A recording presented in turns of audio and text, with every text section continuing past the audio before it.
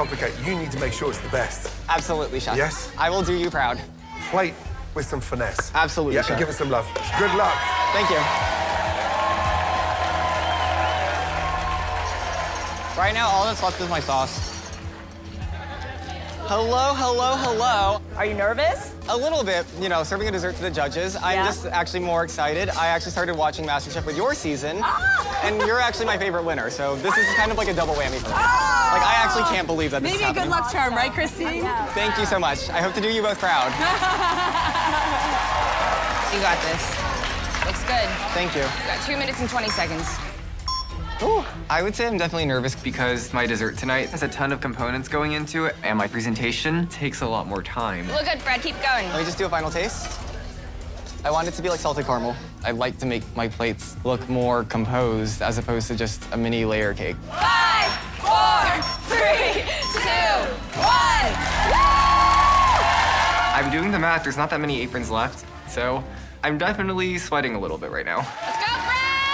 I've been watching MasterChef since I was 15, and that's literally the reason why I started cooking. I just can't believe that I'm here and that I'm doing this. Like, This is my chance to start my dream, and I really want it to be true. Hello, hello, hello.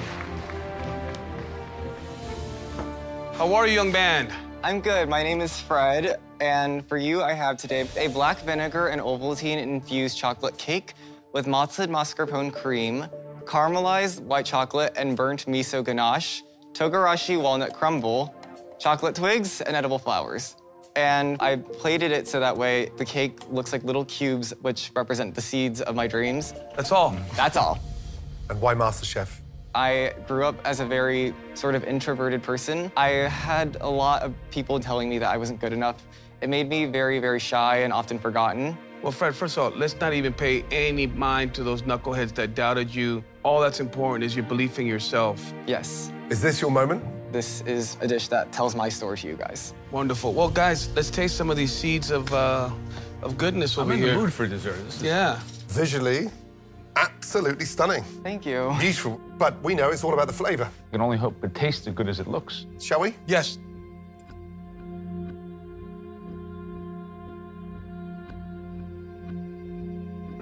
So light. Thank you. That's the black vinegar. It tenderizes the crumb. This is like delicious. serious. Thank you.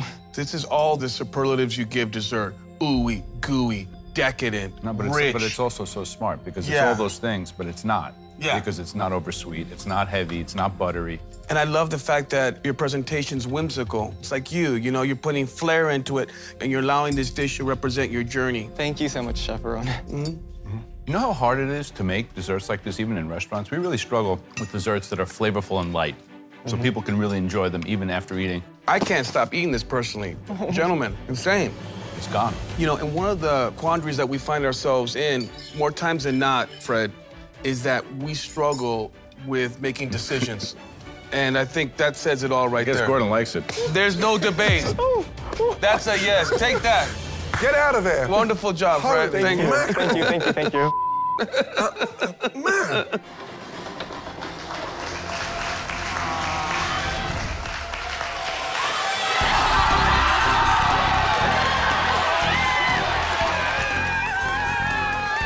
One of the best desserts I've ever tasted in this Yeah, competition. and it's such an astute dish. It's thought-provoking. Look at that. Come on, drop the plate, man. This is just the start to like my whole life ahead of me, and I just can't believe that it's happening. Wow, what a night. We've given out 19 aprons. Yet again, the bar has been raised. Just one apron remains. It all comes down to the battle. Season 10, the level couldn't be higher. The dishes have been amazing. This is the best auditions we've ever seen in the history over a decade of this competition. 3 battle passes, 1 apron left. May the best home cook win. Guys, Be big. it's gonna be incredible. Coming up, congratulations to you, talented 19. You made the cut. It's a battle of redemption.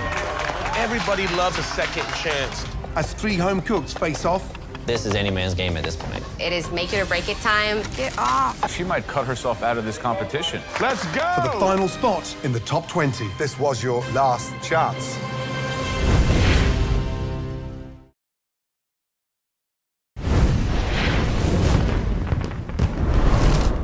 With the auditions now over, 19 aprons have been handed out, and only one last coveted apron remains. Congratulations to you, talented 19. You made the cuts. Good job. But you know there is still one more apron up for grabs. It's time to start the battle round. First up, the person that I gave my battle pass to, Micah. I literally left everything behind to be here. Let's go, Micah! I don't have the support of my family, but I know this is what I'm supposed to be doing. Next up, I gave my battle pass to Charlie. I am only 21 years old, but I do have what it takes to go up against any other cook here. I know my skill set is strong, and I just hope I can show the judges. And finally, I chose Molly. Come on, Charlie. I quit my job. I have changed everything to be here, and I'm ready to start a new chapter in my life. We asked you three to make us one other dish that is worthy of this final white apron. You've got a big second chance to get yourself into the top 20 of the biggest culinary competition anywhere on the planet. You three ready to cook the best dish of your life? Yes, Chef. Always. Yeah. Good. Your 45 minutes start now.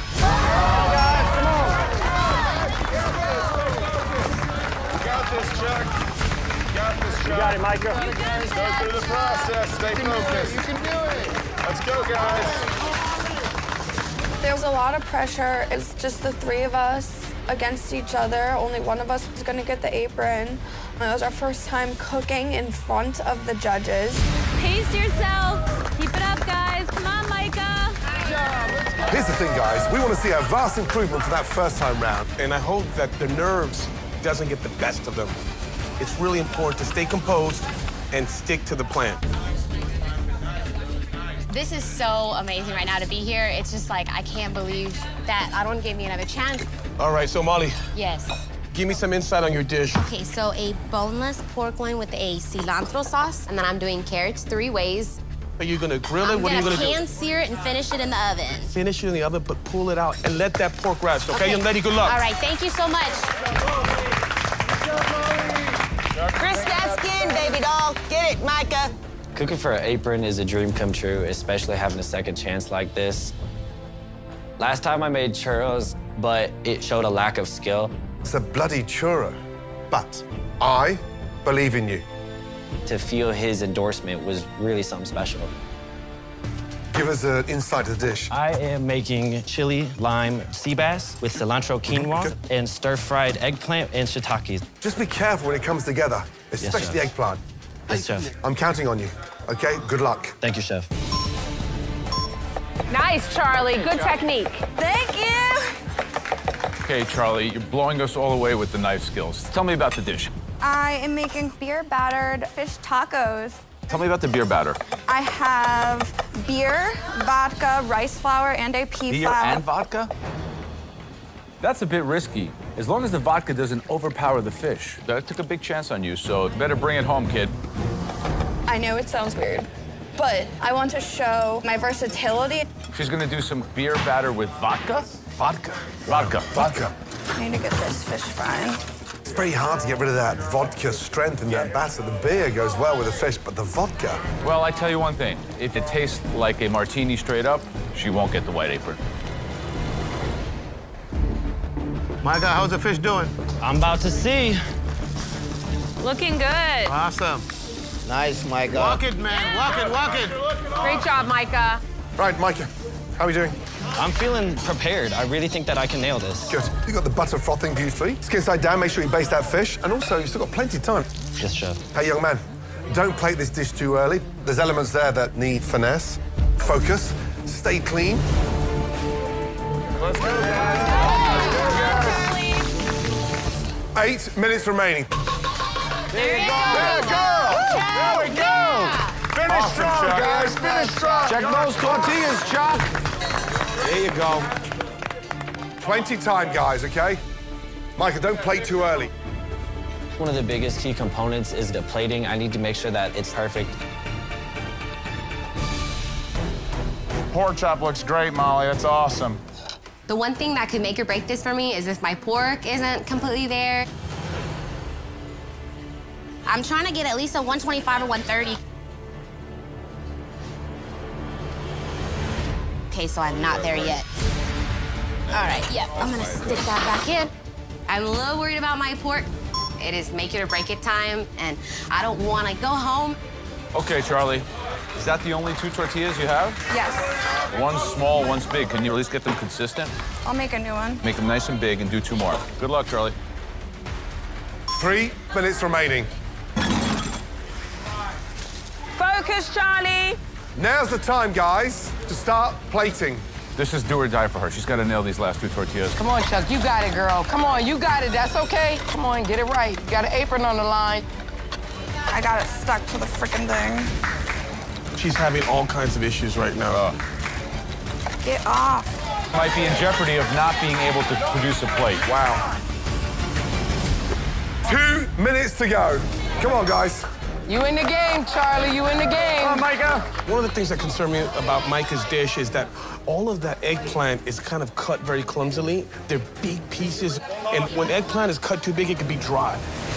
60 seconds remaining, guys. Come on. Last minute. Go, guys. Come on. Yes, sir. It looks beautiful, Charlie. Come on, Molly. I am so worried about this pork loin. Hopefully it came out right. Finish strong. The tortillas aren't working. My mind's scrambling. 15 seconds. Come on. And I can't actually watch this. Make sure that plate is perfect. Great, Carlos. Carlos, finish it strong. Go. 3. Don't forget your pickle. Well done, well done.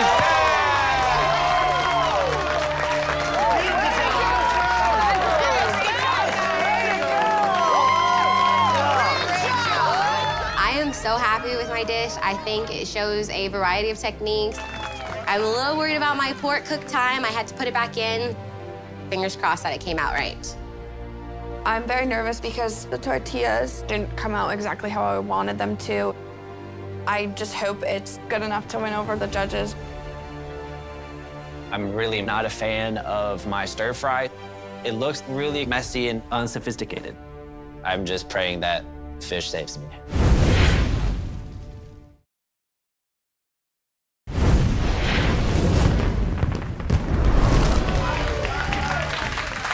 Right, now the moment of truth, and for Joe, Ron, and myself to taste all of your dishes and decide who gets the final apron. Charlie, you're first up.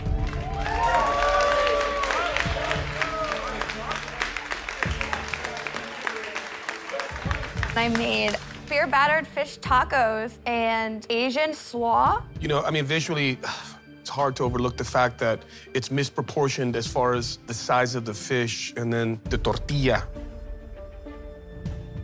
I'm going to disagree with her, Ron. For me, it looks like a beautiful piece of fish. Just the visual impact, it looks good.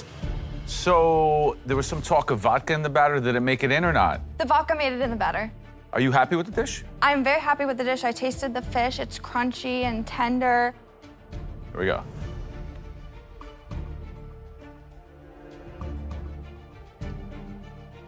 I'm desperate to see what the impact the vodka had on the batter.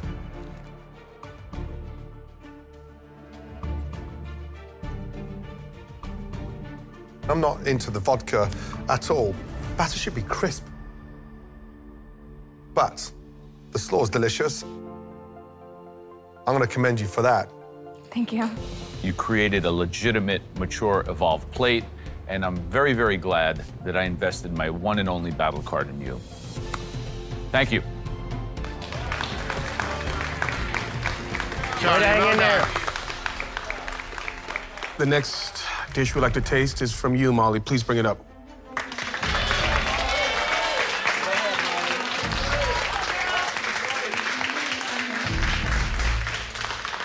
I did a boneless pork loin with cilantro lime sauce, and then I did carrots 3 ways. I think the last dish you presented, It was a little bit flat. This one's got up a level. That's a good thing for me. Thank you. When I cut this open, Molly, what are you hoping to see that interior of this chop look like? A nice glistening, a little bit of pink, not over dry, not tough or anything. We shall see, young lady.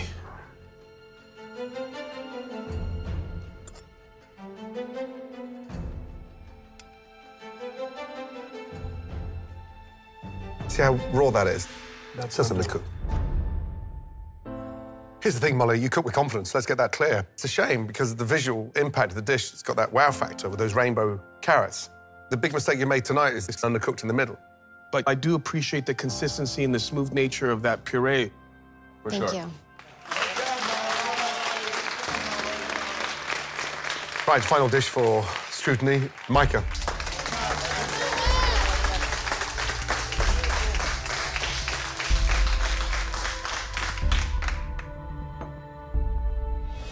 Ginger lime sea bass with quinoa and stir-fried eggplant with shiitake mushrooms. It looks good. Skin looks crispy. Fish was basted beautifully. For me, the rest of the dish is just a little bit amateurish.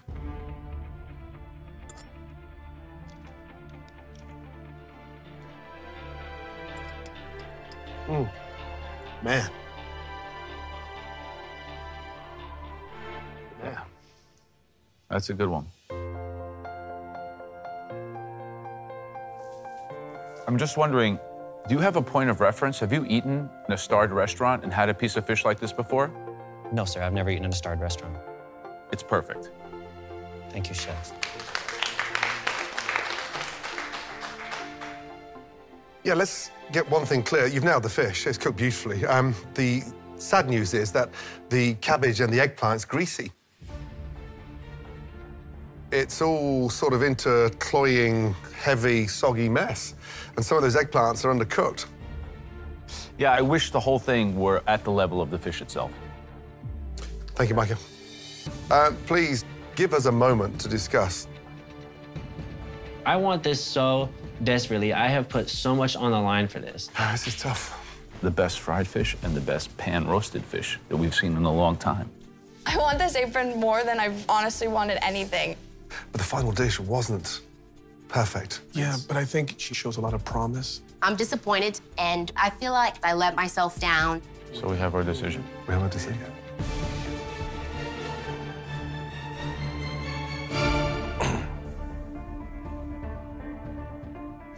Right, let's cut straight to the chase, the moment of truth. It's been a tough enough evening.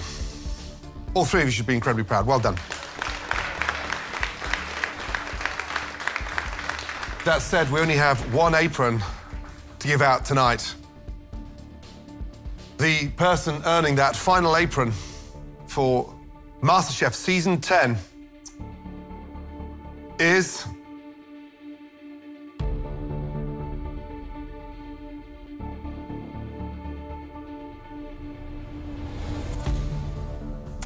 Micah.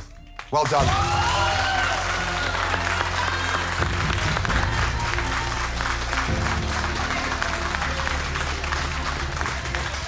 Molly, Charlie, what can I say?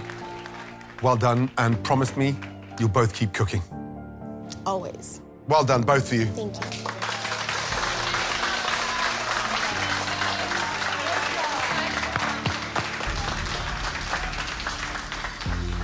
Right, young man, first of all, great job. What a difference. I've never been given a second chance in life, and to have somebody like you stand up for me and believe in me, it means more than you'll ever know.